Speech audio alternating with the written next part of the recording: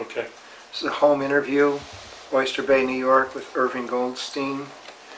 The 20th of November 2003, approximately 3 p.m. Interviewers are Mike Russert and Wayne Clark. Could you give me your full name, date of birth, and place of birth, please? My full name is Irving Goldstein. Date of birth is June 2nd, 1915. I was born in Manhattan. Okay. What was your educational background prior to entering service? I finished the 10th grade in high school, junior high school. Okay. Do you remember where you were and your reaction when you heard about Pearl Harbor? Yes, I was visiting a friend with my wife, and we were listening to the TV or something like that, and a news flash came in that Pearl Harbor was attacked by the Japanese. Okay. Did you enlist or were you drafted? No, I was drafted. Okay, so you were drafted into the Navy. Well, I wanted to go into the Army because my brother was in the Army, but when I went and was drafted and I told him, they says, okay, you're in the Navy. Gave you a choice. Yes. Okay. Where was your induction? My induction was in the Grand Central Palace in 42nd Street. Okay, this was in June of 43? Yes, June 3rd, 1943. Okay. And where did you go for your basic training? Newport, Rhode Island. Did you have any specialized training there, or just the... No, specialized training. No, I didn't have any specialized training. We just went through regular, normal exercise and conditioning. Yes. The only thing what was strange is that instead of beds or cots, we had hammocks. Oh, really? I had to climb up a pole. It felt like I was a monkey. So you were in a barracks, but you had hammocks? Yes, we slept in hammocks. That's very interesting. All right. When were you assigned to the Beach Naval Battalion? After graduation, which was about 6 weeks, I guess, to get a furlough, then we were assigned to Camp Radford, Virginia. And there it was formed 6th Beach Naval Battalion. Did you receive any specialized training there at all? Specialized training, yes. We were, our job, we didn't know what it was. It was Camp Radford, Virginia, ATB, so I already knew what it was because somehow I had a feeling that I was being trained for something big.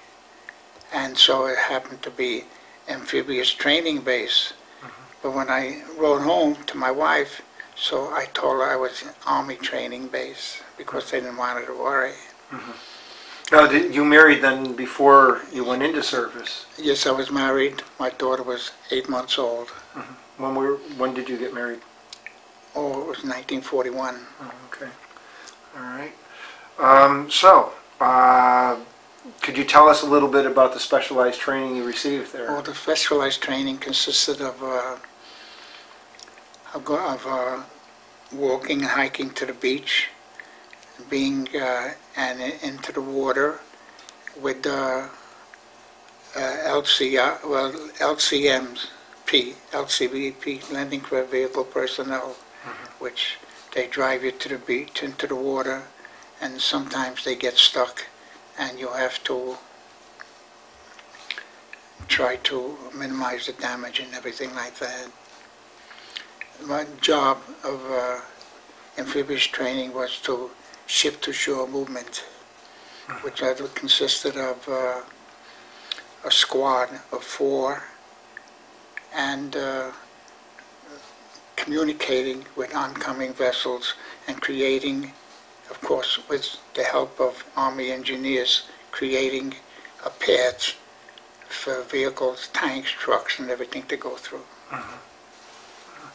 Now, with you being on an LCI, how many in your crew? Well, LCI, no, the LCI I went on the LCI is that we were preparing for the invasion of Oh, okay, Normandy. so you were training on But the... we always were training in water, Mhm. amphibious, with the Marines, Army personnel. That consisted of Army training, getting off on transports, APAs, amphibious personal assault, Mhm. and coming down with your gear in a cargo net, which was called Jacob's Ladder. Mhm. And then you went into the small boats and they took you to the beach and everything like that. How long was this training? This training was, from the minute I got in, that was after 6th from Camp Bradford, Virginia. About a year later, we were preparing to hit Normandy. Then we did additional training in England. How did you get to England?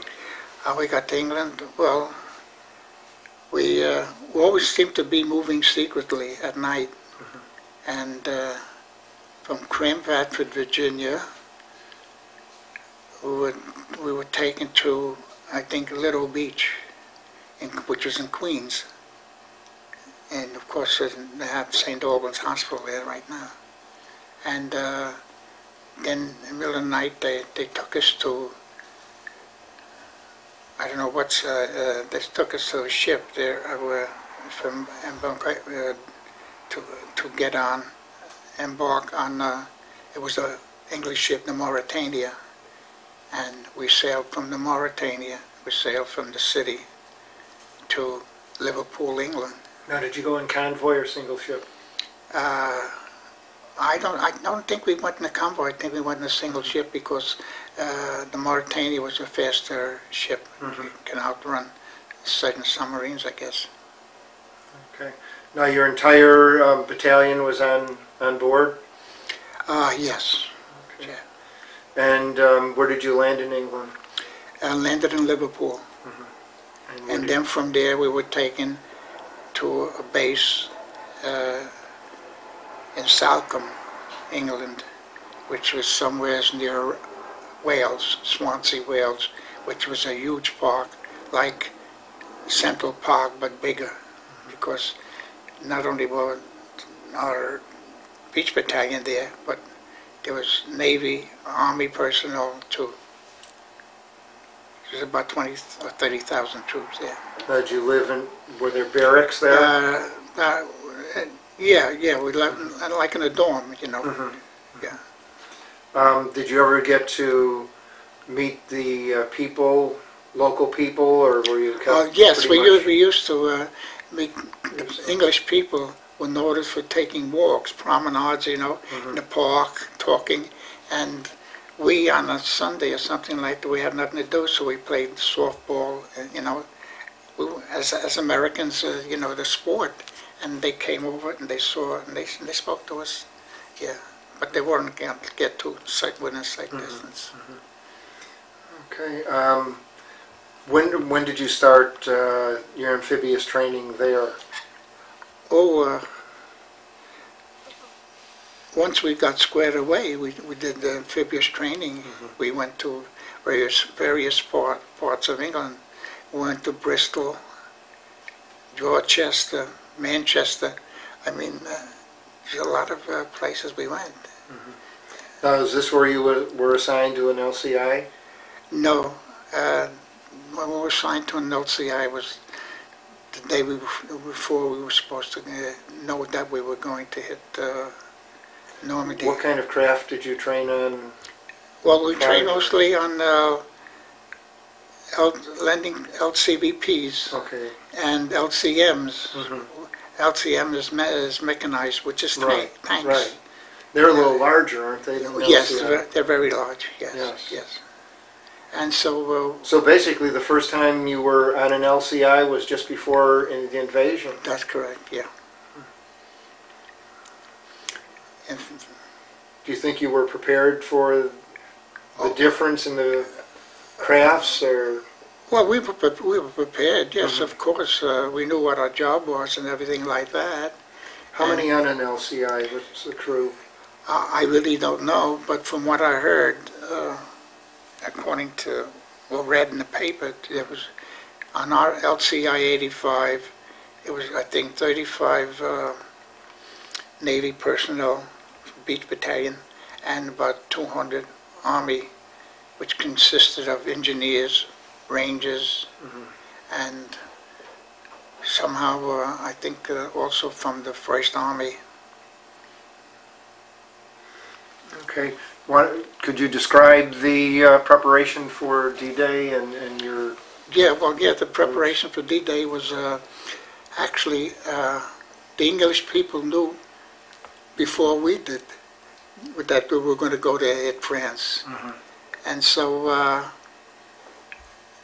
actually, the landing was supposed to be, from what I understand, was supposed to be June 5th. Yes. Because we started out, but the weather was so bad, terrible, so they came back. And so, with the astrologists and everything figuring the weather to be a little better, so they picked June 6th. So we started out on June 6th. Well, June 5th, we started on June 5th. And we had to cross English Channel. Unbelievable. In what ways? And what way, the water was so rough, everybody was seasick, throwing up. I don't think there was a clean spot.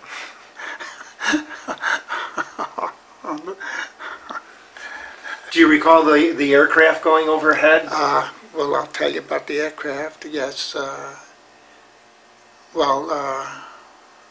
That I can tell you later. Okay. All right? Sure. So we were getting set to hit Normandy. The bombardment started early in the morning, I don't know what time. And one thing is, when we saw the ships, I think there was about 6,000 ships that you could actually walk on them. You know, that's how we started out with, I think, about 30 or 37 LCIs from Weymouth, England. Everybody converged. I guess they had their orders. And so we met at that in a place, and I was so astounded when I looked up and everything like that. And I went over to my squad leader, and there was a lot of fireworks. You know, everything was going hitting, planes, ships, bombs, destroyers, battleships. So my squad leader says, "You've seen enough. Go down below. You'll see plenty when you get on the beach." So. Now, what did you wear? What kind of equipment did you wear? Oh, we wore like coveralls, yes. And of course, we had our weapon with us, a Springfield rifle, and of course, a helmet and with the patch, you know, that was signified, you know, Navy. And then.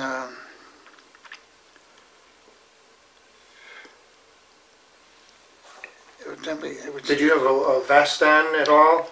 A vest? Like a Mae West, a life vest or anything? You didn't wear those? No way. So then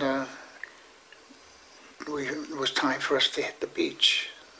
So the #1 ship was the LCI 88, and we followed close behind the 85. And as we got to the beach, we started in with. I was down below in the compartment, and I was talking to my radio man, when all of a sudden, it's hard to believe, but it's a sight that I can't forget. I was talking to him, and I saw a little hole being borrowed, you know, like somebody was drilling a hole. And then all of a sudden, there was a tremendous explosion, and I ducked.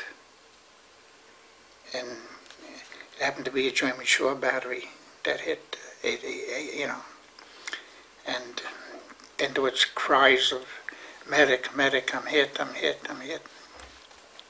And I saw my corpsman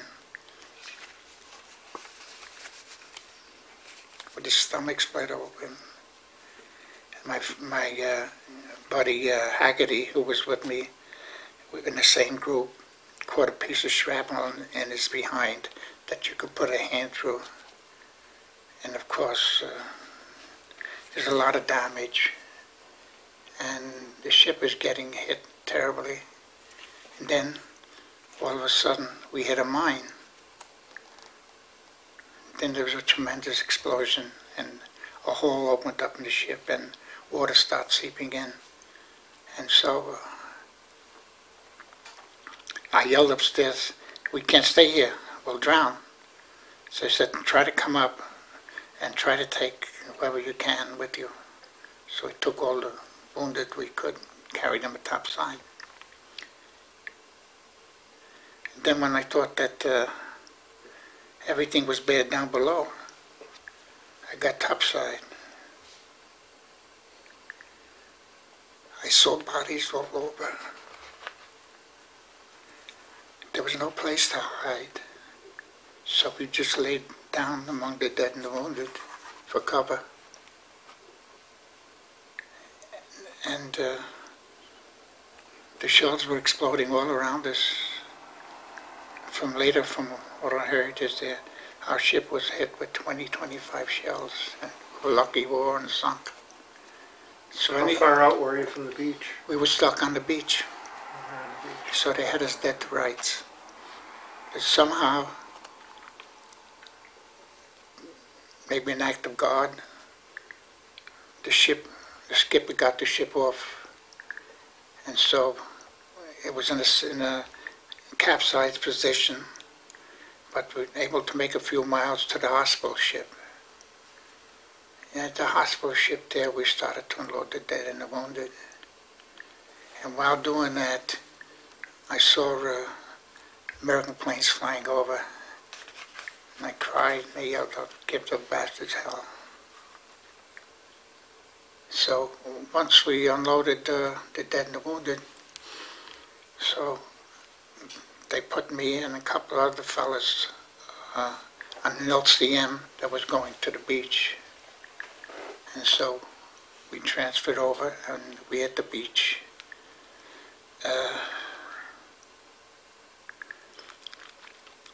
And maybe about 6 or 7 of us, I'm not sure, I can't remember, maybe more. I chose the middle path, the others chose the side path. And as I got off the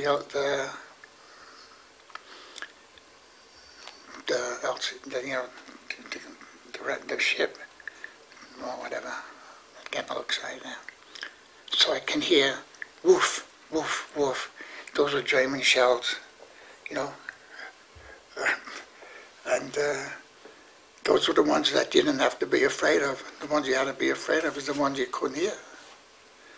Well, eventually, I couldn't. I ran and I was looking for cover, and I saw like a rowboat. I saw Army troops behind it for cover, so I went there also for protection.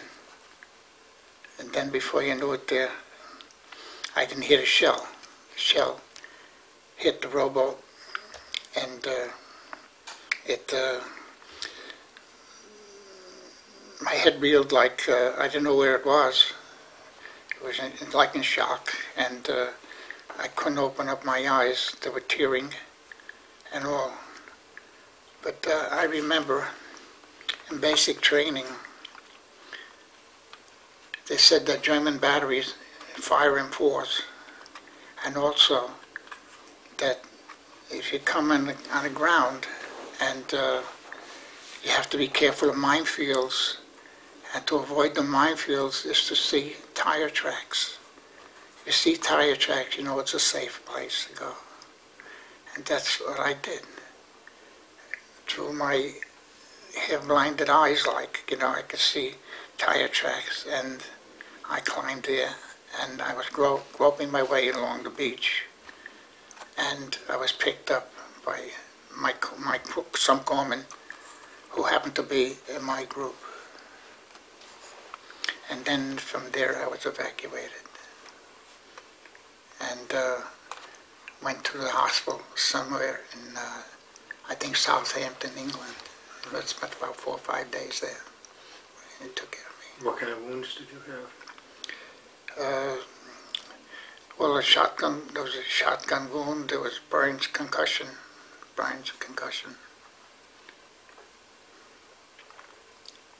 How long were you hospitalized? About 4 or 5 days. And then from there,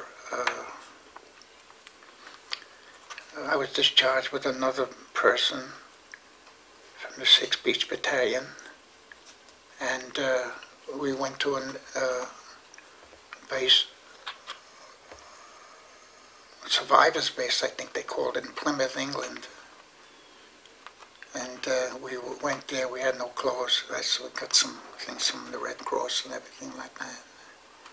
And then from there, we went back to our base in Selcombe, England.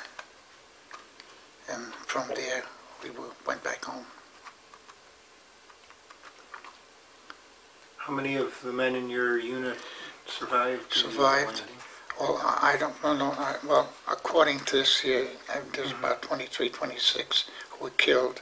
It could have been much more, but the wounded was, I mean, it was a big share of wounded. The Normandy place was full of bodies, burning tanks, vehicles, everything. Bodies in the water.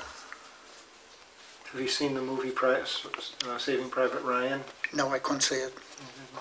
Now you landed on Omaha Beach? Omaha Beach, yes.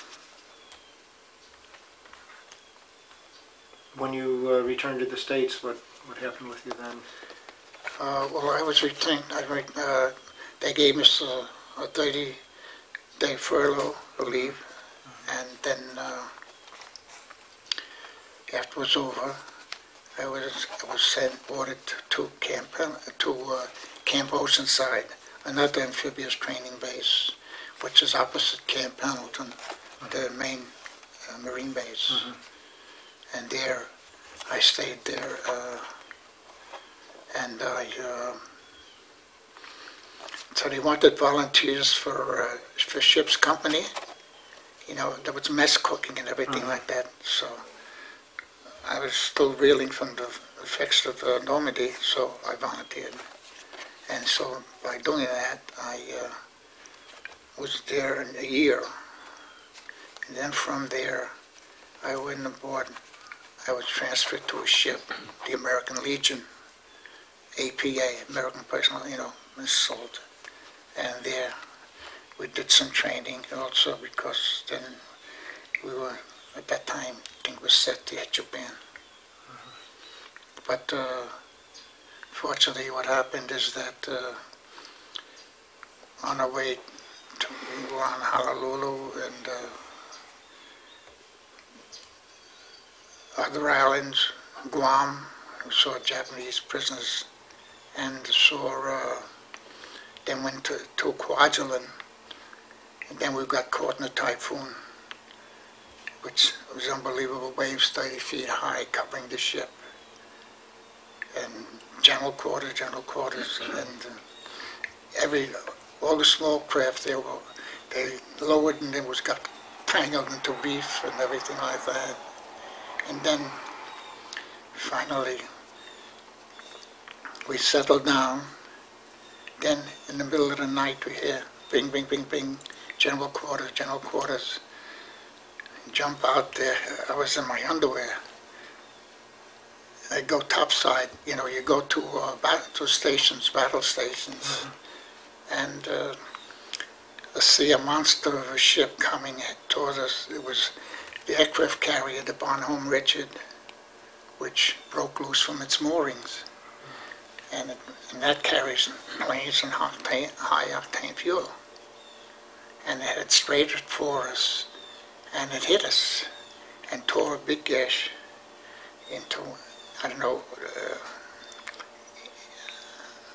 on the right side, the left side, So finally, they were able to back off the ship and moor it again, So of course, then we went back to sleep. Then again, we'd get general quarters. The same ship broke the mooring and it didn't hit us on the other side. So we had two gaping holes in the sides of the ship. So we weren't in a condition to go anywhere. So then they got orders to come back to the States. And so we landed in Long Beach, California. And then in Long Beach, California, I had enough points to be discharged. And in fact, my daughter was 3 years old. She was there with my wife when I got discharged. And the irony of it is that I was discharged November 11th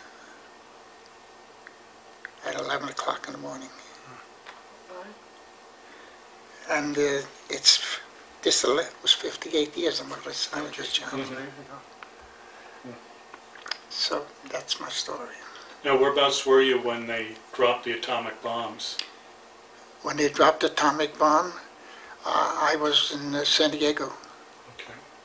Did you have a reaction? Did anyone, those around you, what was the reaction to that? The people were happy. They were happy. In fact, I was in San Diego also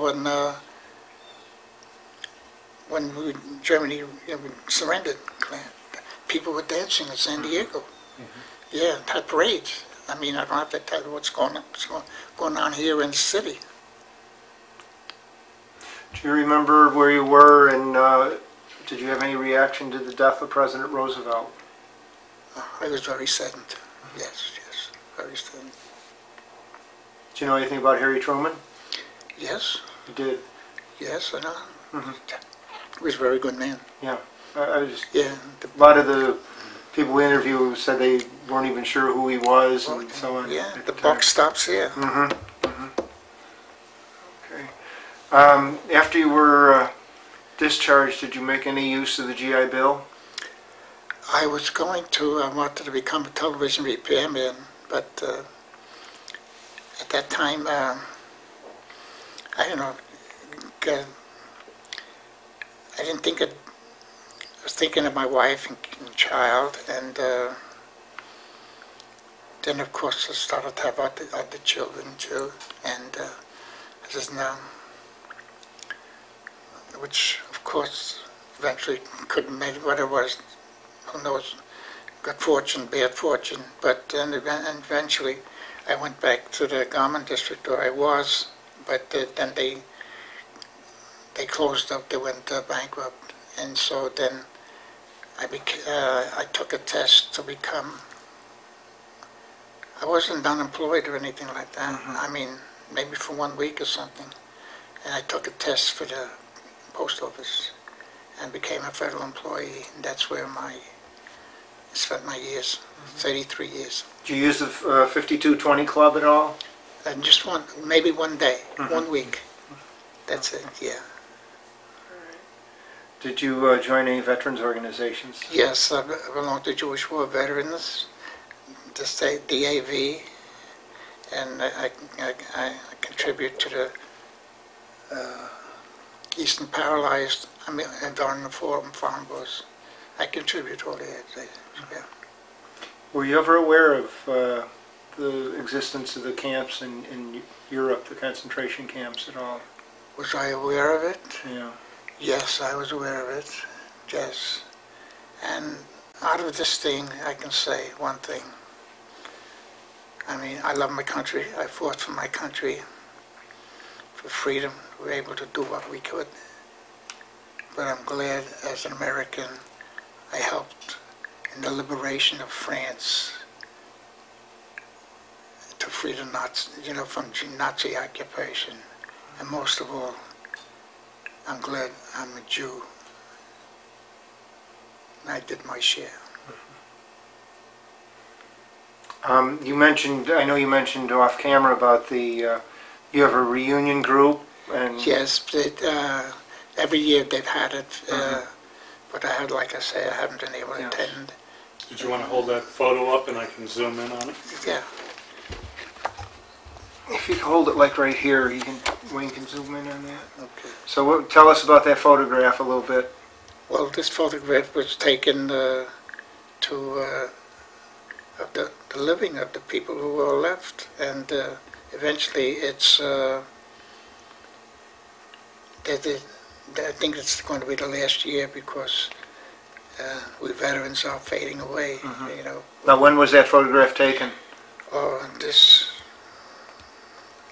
could have been taken in, let's see, it'll be 10 years, this may be about 4 years ago. Why don't you tell us about this? Well, this was when I was in Camp Oceanside, California. We had a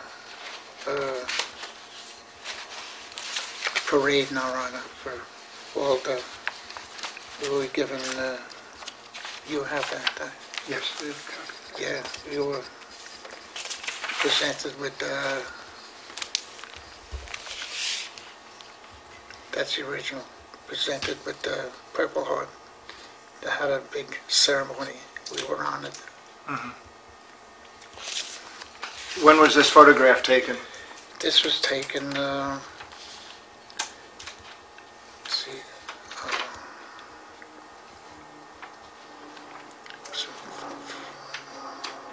could have been,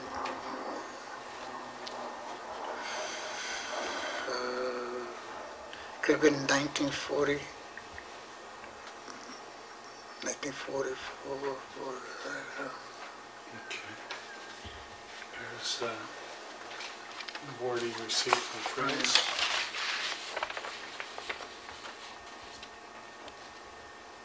Well, you're wearing the Purple Heart in this, correct? yes, yes. So, So it had to be in 1940, 45, I think, yes. And I think in April, I'm not sure. okay, and this is you received the Croix de Guerre. Yes, right. Hold it right there.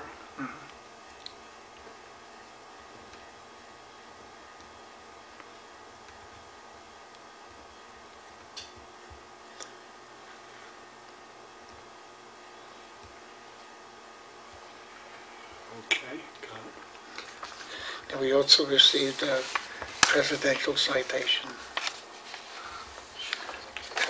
Yes, take that. When, could you tell me how you think your time in service had an effect or changed your life? Oh, yes. I don't have to tell you that when I was drafted and after I had to leave my wife and child, who was only 8 months old, and go into the service, that I was pretty much upset and everything like that. Then eventually, I guess with the camaraderie with your shipmates and everything like that, it helped alleviate, you know, your fears and everything like that. But one thing I want to say is that it made me a man for the fact that the training that I did toughened me up. You know, I was just a skinny guy. I was 148 pounds here. And with the training and everything like that, and it was worth going.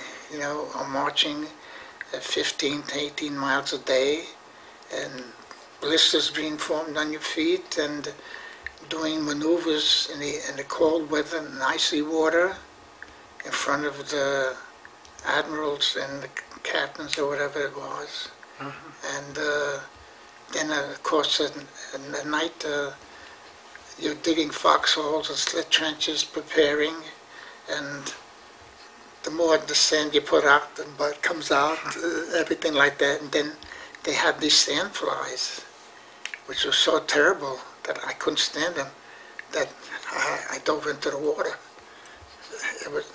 I didn't know what to make out of it. But eventually, like everything else, you get used to it. You know, you used to drink from a canteen cup, which was rusty. Put your hand, you know, mix it up with whatever it was, coffee. anything like that. So I say it made a man out of me, and taught me it taught me a lot of things about life, which of course helped me in today in reaching my age and everything like that. Because of all, health problems, but I guess I got saw to it that I was spared. That's all. Okay. Was there anything else you wanted to show us? Was there any other photographs there? I think there was one with some Navy equipment, I think. This? This. Well, and there's this one too. Is this your unit? Yes, yeah. This is in Camp Oceanside. Okay, I'll hold that up.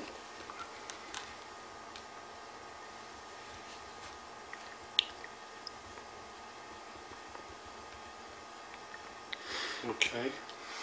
And this was some of the equipment you had. Is this the helmet Yeah, that you yeah, the insignia, yeah. with the insignia on it? That's the way they told us Mhm. difference, because they didn't know who we were.